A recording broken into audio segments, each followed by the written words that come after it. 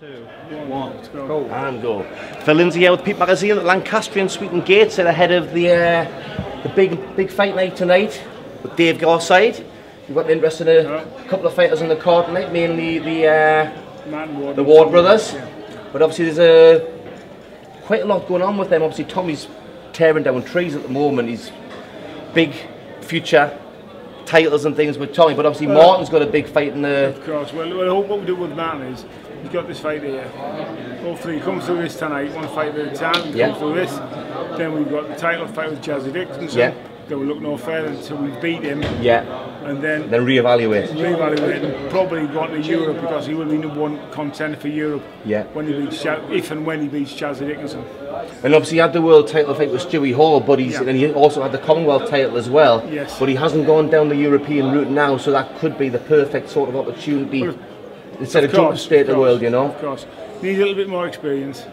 He'll get in there. Against Stewie Hall, unfortunately, he got a bad cut. Yeah. It would have been an interesting fight. We believe he would have won that night.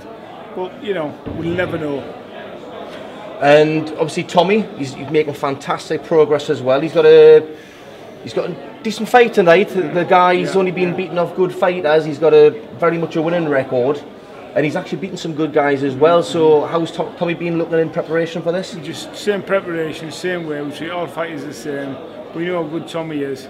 They come to fight him, they'll realise how good Tommy Ward is when they get in the ring with him. We've got every confidence in the world for Tommy. I think he's going to go all the way. Yeah, well, I know out of all the, I mean, he loves his fighters, but for quite a while now he's been banging the drum about Tommy, because he really believes he can go all the way. Well, steady way. We're treating him going along. But he's had some good tests. He's beat some good fighters. Yeah. Time will tell. And I don't want to draw you in too much on this one, but the headline fight tonight between Goodens and Foot. A lot of fans are split on this one. Rather, I don't want to ask you for the result, but how do you see the fight? The problem is early rounds Gooden, then possibly the other guy later on. Yeah. The problem is they've had a bit of a hoo-ha to win. Yeah. So the temperaments might not be what they usually are.